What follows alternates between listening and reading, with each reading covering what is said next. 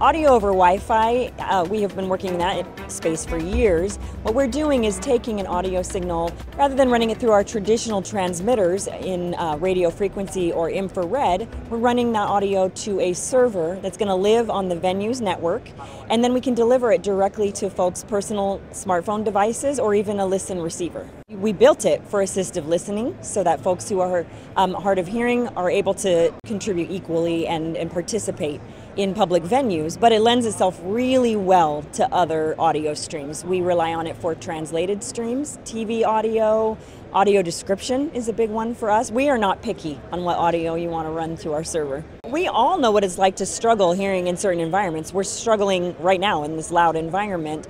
Quiet environments where we have to whisper, right? That's equally difficult to communicate in. And so the fact that we can access that with our own phones makes us more likely to use that technology. And on a campus, we can have the same technology across all of the campus. So even in like the recreation center, we can listen to the TVs in the gym.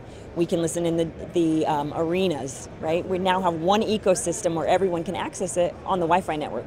So it's going over their network. So if I was on a campus, I would probably put it on the student network, because that's the network their phones are automatically going to join every day when they get there.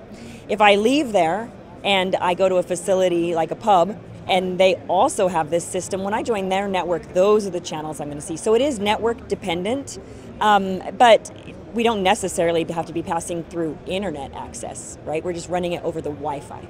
Customers like it because it's assistive listening that they know will get used, and they can get to a really high channel count, which is kind of a limitation of some of the other products that we use.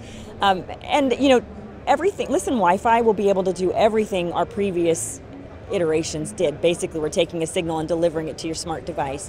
What Listen Wi-Fi gives us is dedicated Wi-Fi receivers, so Listen built, so we're able to say with accuracy, this is what your experience will be. And in some areas, like in the US, we have strict laws around passing out a receiver and the audio quality it needs to deliver, and the addition of ability to use a neck loop to connect directly to hearing aids. Those are all very important things. But that also gives us the ability to lock down some channels. We can secure that audio to a space. In some situations, it's not desirable to have everyone on the Wi-Fi range be able to access the channels. So we can secure that audio now by using our receivers, and we can also have the addition of beacons. So now we can trigger the right audio in the right space. And maybe that's for secure purposes, right? I'm in a boardroom, and I want to hand out my receiver and give only access to those with that receiver for that channel. Or in the case of bring your own device, I can use that beacon in Bluetooth. And that Bluetooth will tell my phone how to behave. So on a campus where there might be hundreds of channels, it's not ideal to scroll through an app. So I can put a beacon in the space, trigger the right channel for the right space. I can do that with the beacons and the receivers and the smart devices.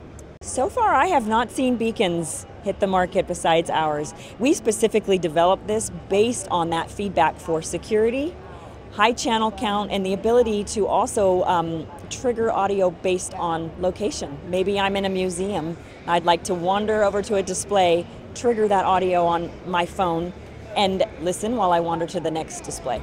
I actually am married to a hard of hearing individual.